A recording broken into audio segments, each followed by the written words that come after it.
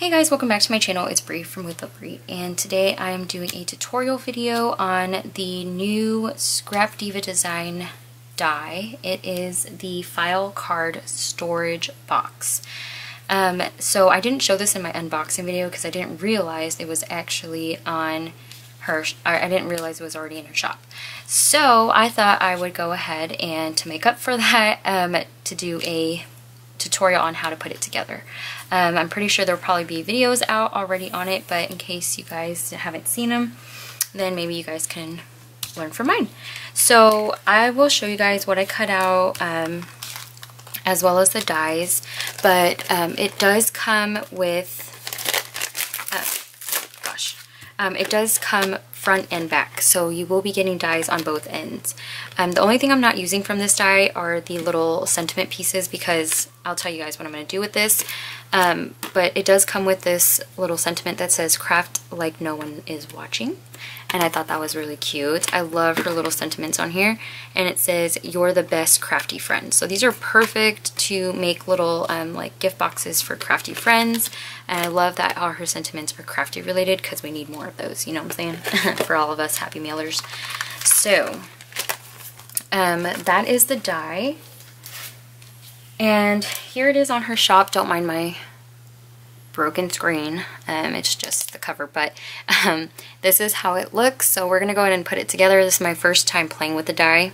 I haven't tried making one, so I'm pretty sure it's self-explanatory. But this is it on the website, on her website, if you guys want to check it out. So what I did was I used my xoxo switch machine. So it was, this can actually hold up to an 8.5 by 11 sheet of paper. It can go a little bit more than 8.5 by 11. I would say maybe 11.5. 12 is, it does fit a 12-inch piece, but then when it gets to the edge, if you need something to cut there, it won't cut. So I usually go with like an 11.5 inch piece. I think this is also 9 inches. So yeah, it's 9 inches, but I always go half an inch smaller. So that's what I used, and with these dies you can actually die cut everything in one cut. So let me show you guys what I did. For the base piece, which is the lace piece, I actually was able to get that all cut out from one piece of 110-pound cardstock that is 8.5 by 11. So I laid them out on here like this, as you guys can see. And I'm pretty sure once you guys have it, you'll realize that you can get them all fit on here. But yeah, I was able to fit it all in my machine, get it all put through, and it cut like butter. And then I did the layering pieces out of pattern paper and this thin pattern paper right here. And again, it's 8.5 by 11. I did use a 12 by 12 piece of pattern paper for the outer part, which I will show you. It is this one right here.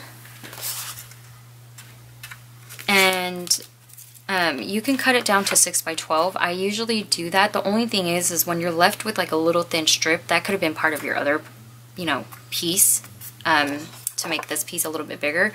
So I am very anal about that. I know, sorry. I didn't mean to say that word, but I really am.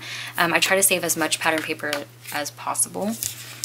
So I did cut mine all odd. But if you want to cut your piece down to like 6 by 12, it will actually fit on there, and you'll have some excess paper as well. So just in case you guys have this machine, you can definitely get it cut out. If you don't, you could still use your xoxo Big Shot as well. I do have a hand crank large, like a platinum machine, the big one. I don't like using it. It hurts my wrists. I don't mind using my Big Shot, but the big one is just too much for me. So I used my electric switch machine for this. Okay, so let me go ahead and show you guys what I cut out. So I have my dies here.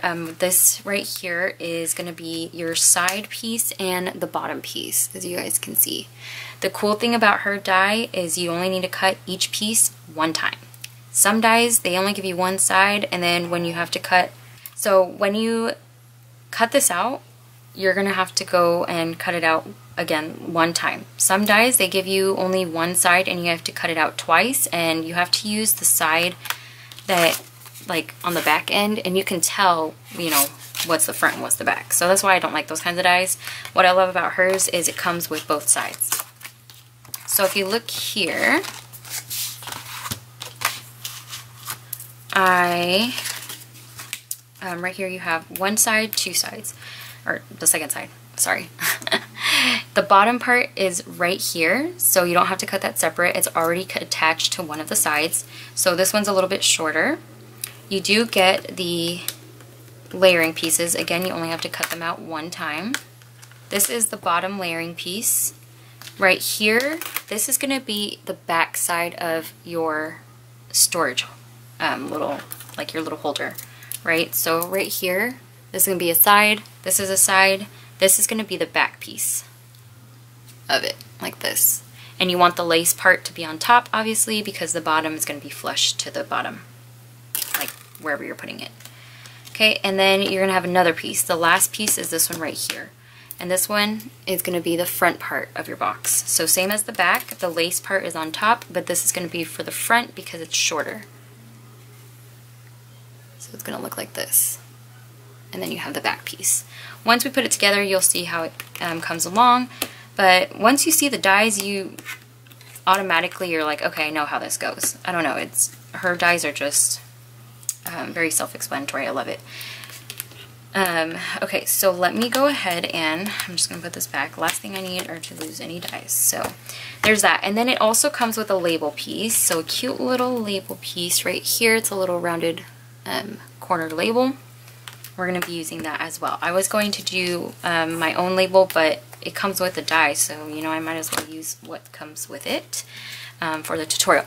So here they are.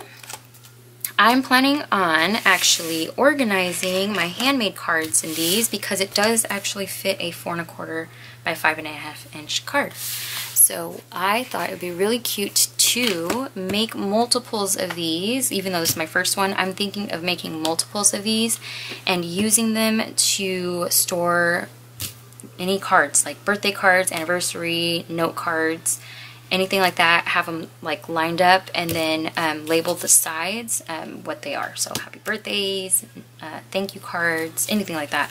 So that's my plan with this. And I think it's just going to be such a cute way to showcase my cards. You know what I'm saying? Alright, so let me go ahead and go through each one here. So what I did was I used 110 pound cardstock in this bubblegum pink color from Michaels. And again, each piece is cut out once. That's all you need. Then I went ahead and I cut out this pattern paper right here one time for each of the pieces as well. What I'm going to tell you right now though is just remember when you're cutting, if you're using a large cutting plate, remember the orientation of how you need to have these dies, because remember on your spine piece right here, this is going to be going up and down. The bottom of your box is going to be going side by side. The side and the bottom are two different rectangles. The bottom one is a little bit shorter than the side. Did I make a mistake? I think I made a mistake. I think I cut the wrong one. So it's a good thing I showed you guys. Because I think I possibly, let me see. I think I cut out the wrong one. Yes, I cut out the wrong one. See? Am I tripping? Oh yeah, the spine is a little bit longer than the bottom, so I'm going to have to recut that, but it's a good thing I have my Big Shot right next to me, because then I could just do that. But let me just show you guys really quick. I haven't done a tutorial like this in a while, so like where I have to explain dye, so excuse me. So bear with me. Sorry if this is messy, but can you see that there's just that little bit right here? So the bottom of your box is the shorter one, and then the longer side is your spine. So what I'm going to go ahead and do is cut out my spine over again. So the spine you have to make sure is going up and down, unless you don't care. And then the bottom part is going to be, you know, going landscape, horizontal. Then when it comes to your side pieces, when you lay them out, if you're using a large cutting mat, just make sure that both of your pieces are going to be cut out like this and not one way, like both of them like this. Because if you do that, one is going to be sideways and they're just not going to, one's going to look like really odd. I hope that makes sense. Okay, so yeah, just pay attention to the orientation. of how you're cutting your dies. I'm gonna go ahead and recut the spine piece real quick. I'm just gonna use this paper right here and I'm gonna cut it out. I love the Dalmatians on here, so I'm going to try my best to get as much of that as possible. Okay, so now it's all cut out. So now we should be Gucci. Okay, yeah, there you go. So I'll put this like this. So you can see there's just a very small difference. Alright, so this one we're keeping. I am going to do some stitching. There is faux stitching on here, as you guys can see. But I am going to do a little bit of stitching on the inside. But what I'm going to do is I'm going to cover it up first and then stitch it. But what I also did, you don't have to do this is optional. I cut out this really thin paper. It's like this polka dot paper. It reminds me of the Dalmatian. So I made a birthday card with this exact color combo and I loved it. So I'm going to use this for the inside of the bookcase. But again, or not bookcase, sorry, the card holder. So this is going to go on the inside, but I'm going to put it over my stitching so that way you don't see the stitching on the inside. Most of the time I don't really care if you could see it, but I just thought it'd be really cute to have this polka dot. I really wanted this to show somewhere, so that's why I'm going to use it. But again, that's optional. You don't have to do that. That is an extra step that you don't need to do. And then this is my label right here. I cut it out of the polka dot paper since it's going to be on top of the Dalmatian and I think it's the Beagle. And then I did cut it out in pink foam so that way I can glue that on top and then it kind of pops off. Alright, so let me go ahead and start gluing these pieces together. I might skip this part and then I will stitch it. But I think because I'm going to stitch it, I'm just going to use my ATG and I'm going to use the ATG in the middle of the layers because I don't want my needle to get all sticky, you know what I'm saying? Last thing I need is a sticky needle. And just remember when you put this together, your lace top is on the top right here. It's not at the bottom because when you put your pattern paper, you want to make sure your pattern paper is facing the right way. And I am using from the paper, I am using the Let's Celebrate paper from Joann's. I got this a while ago. I was really late to the party because I just felt like I didn't need it, but I started making cards again and of course I picked it up when it was on super sale. Okay, I don't know if they still have it. I hope they do because I'm probably going to grab another one. It's just such a cute birthday paper. Okay, so then this one right here, doesn't matter how you put it. You can even do it sideways, it's up to you. But I'm actually not going to stitch this one because it's going to be on the bottom. And so I don't want it to get all bulky down there.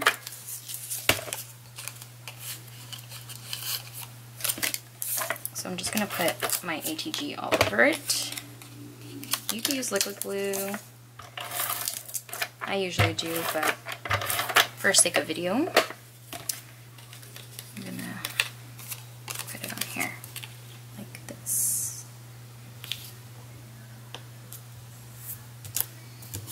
Okay. I love the faux stitching on her dies. It's so pretty. So there's that, and then again, same with all these other pieces. I'm going to go ahead and just put in the middle.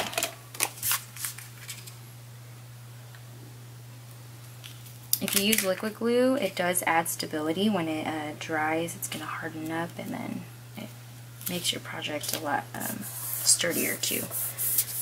So you can do that as well.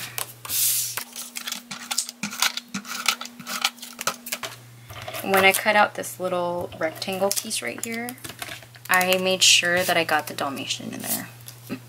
I thought it was the cutest thing. Gotta get the dough in there.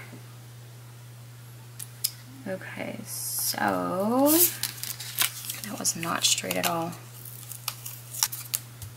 Alright. So there's that. I'm gonna go ahead and bring this to my sewing machine. I'm gonna stitch this all up. And then I'm probably actually going to glue this off camera as well, because I'm literally just going to stitch this. I'm just going to be gluing this exactly how I glued on the outside, just with some liquid glue. So let me go ahead and do all that, and then we'll go ahead and put it all together. Okay, you guys, so this is the stitching right here. I don't even know why I didn't realize when I started stitching that the thread wasn't pink. It's actually mint, but I actually like it because of all the pink that's already on here. So the mint kind of breaks it up. You can barely see it because it's a really light mint green color. The baby's waking up, so I gotta get him, but I wanted to show you guys. But yeah, so it's like a really light mint color, but I love how it goes with the faux stitching. It's just, I love how it looks. So that is how this is right here. I think it's because the baby's crying. So yeah, I'm gonna go ahead and grab the baby. I'm gonna go ahead and glue on the inner pieces to the inside, because as you guys can see, you can kind of see it. It's not too crazy. I have white bobbin thread, so it's not like overwhelming or anything or overpowering. So I'm gonna go ahead and just glue these in, and it goes perfectly on there, and then we'll go ahead and put this all together. Okay guys, so I have the baby with me. He's just here on my floor, lying down on his mat. So I covered everything, and right once I put one piece down, I was like, what am I doing? I think I was putting the spine, and I realized I should have put the little pieces on, because now it's going to go over the pattern paper. You know what I mean? You guys were all probably yelling at your phone telling me, like, don't do it yet, don't do it yet, because you guys probably knew better than me. I always make this mistake. I always end up, you know, getting too excited and then just skipping a step. So, you know, if you guys get this die, if you're going to line the inside, definitely put your little pieces on first, because then the pattern paper will cover it, if you know what I mean. But it's too late. It's my first one too, so, you know, it's whatever. But I'm going to go ahead and slowly fold over these edges. I am using, again, 110-pound cardstock, so I don't want to, you know, crack it or anything. So I'm going to try to fold this down. So hopefully Clea will sleep a little bit longer so I can get this video done. I'm going to try to get this out by Sunday. It's the weekend after Easter, so hopefully I can get this out Sunday or Monday, because I will have my unboxing on Saturday,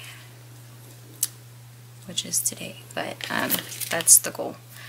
Okay, so here's this, and then this one right here. So hope everyone's Easter was fun. Mine was eventful for sure. We were at my mom's house. Chris' parents were there. I had all my siblings there. Okay, sorry. I folded this on the stitching line. That's not what I wanted. So I'm trying to focus. I don't want to mess it up. Yeah, and then we had my older sister's husband, some of his siblings, or nephews was there, and his sister, because it was also a surprise birthday party for him at my mom's house, so we went there. Okay, and that is why these videos are out a little bit later, because I got this right before I was leaving. Alright, and then now I just want to fold this one.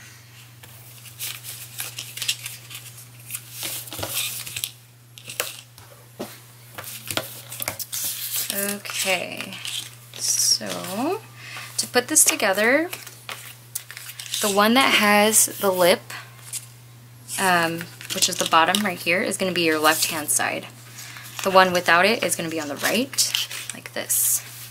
Guys, this is going to bother me so much. I might have to... Okay, so yeah, it's going to bother me. I'm probably most likely going to have to cut another piece of this pattern paper. Because look, the bottom is going to be... Ugh. It's okay. It's all good. Okay, so I'm going to go ahead and use liquid glue. I don't like using hot glue for 3D projects just because it, like, sometimes it bulks up in certain areas if you put too much. or if you don't glue it on right away. So I'm just going to use liquid, even though I don't really have much time for that, but it's okay. So I'm going to put some adhesive on here. I'm going to start off with the side piece, right, before I put the spine, because I think it's just going to be a lot easier for me. So I'm going to do that first. Probably not the best person to follow since I messed up there. Alright, and then what I'm going to do is I'm actually going to go ahead and just have this piece right here that's folded. I'm going to put this right on top and line it up so that I know it's going to go on there straight. So I'm just lining up the edge here and these two pieces right here. So if you could see, they're lined up on the corners here. And I'm just going to hold down on it for a little bit. I'm using Barely Arts glues, so that stuff dries pretty quick. Okay, I'm going to open it up and press down on that. So there you go.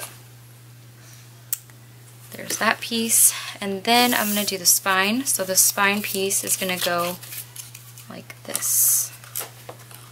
Right here. Just like this. So I'm going to go ahead and add glue to these three pieces. Like this. I do go a little crazy. I know a little bit goes a long way, but I don't know. I go heavy with my adhesive. Okay. And I'm going to go ahead and put this one on. So what I'm going to do is I'm actually going to line up the bottom first. And then hold that in place for a little bit. And slowly kind of move in to the sides. Like this. And then press down. And then what I'm going to do is put it down like this.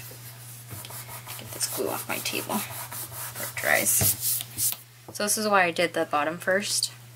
Is so that way I can lay this flat and then I can go ahead and glue this. Well, I guess in a sense you do have to put the two pieces together first because you need to get this flap on there. But you can lay it flat and just use like a bone folder or whatever you use to crease down on all your pieces and just stick it on there. I think my glue dried up a little bit, so I'm going to add more.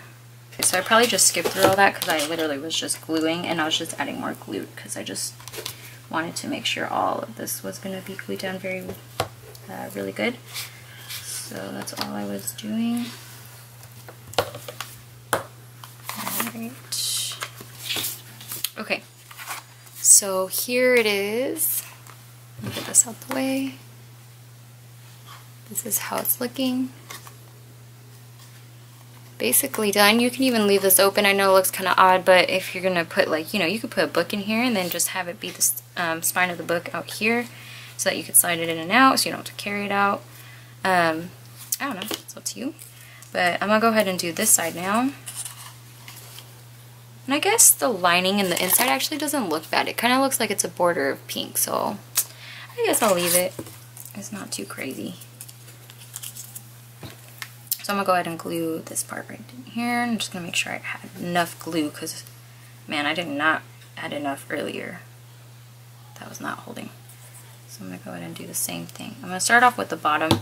You definitely can put glue on one side first, but I'm just going to do it all of them first at once. It has or is having a good weekend. Like I said, I don't know when I'm going to get this out, if it's going to be on the weekend or after. Chris is gonna get fitted for a suit. My niece is turning 18, so she's gonna have a ballroom party.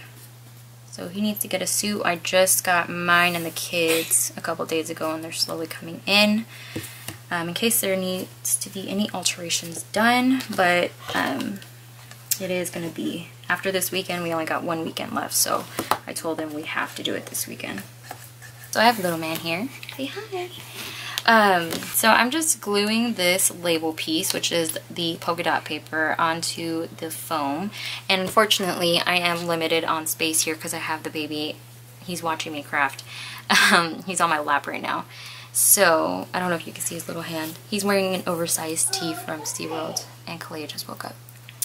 But yeah, so I did that, and this is just going to get glued onto the front. This can get glued onto the back because, you know, you can have your label. That's where a lot of these book things are. The little labels are down here.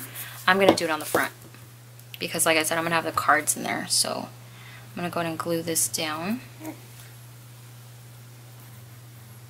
Probably shouldn't have done all that talking, shouldn't I? Because now Kalea's awake. That's okay. It's all good. Okay, and we're gonna go ahead. I should have stitched this. I just realized I didn't. Okay, so that's gonna get glued onto there. And I did do some die cutting off camera. So I did die cut this little heart balloon. Let me show you guys. Out of some yellow paper from scraps. And I also die cut these letters. So these are the dies right here. Got the HBD for happy birthday, and then the little heart balloon.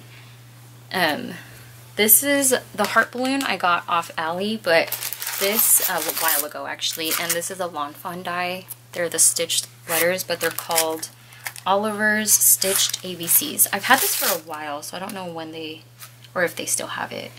I apologize if they don't. I wish I had the numbers though, because I don't. But I did die cut that out of the yellow cardstock. I was going to use a stamp to put happy birthday, but I think what I'm going to do for all of these that I make, which I will share, I'm just going to put an image on the front, and then I'm going to label them in the back. So like anniversary, I'll probably put just a regular heart, and then I'll put Annie on the back. But I'm just going to glue this since the label is on foam. I'm just going to glue this with my wet glue.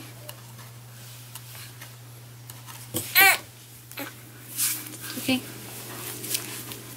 so that, and then I'm not going to do any embellishing on the sides because I'm going to put them side by side, so I don't want to do that. I probably should have not glued something on here because I'm thinking of gluing all of these next to each other. Maybe, we'll see. But okay, now I'm going to go ahead and glue on the letters. I just want to get this done so I can edit it and get it out. Kalea has a little bit of a cold. She's laying there. Okay, so I'm just gonna get the last one put together on here.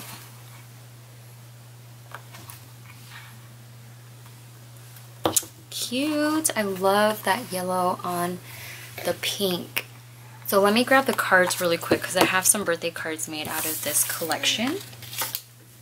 Okay, so here are the cards. I will put the envelopes in here. I don't have envelopes yet, but these are 5 by 7, and are they gonna fit? 5 by 7 fits, y'all. I am excited. Okay, so here are my cards that I made out of the collection.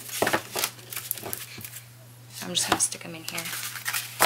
And these are 4 by 6. So the one that I made using this paper is this one, and I love it so much. So I'm gonna go ahead and just put these, and put these in like this.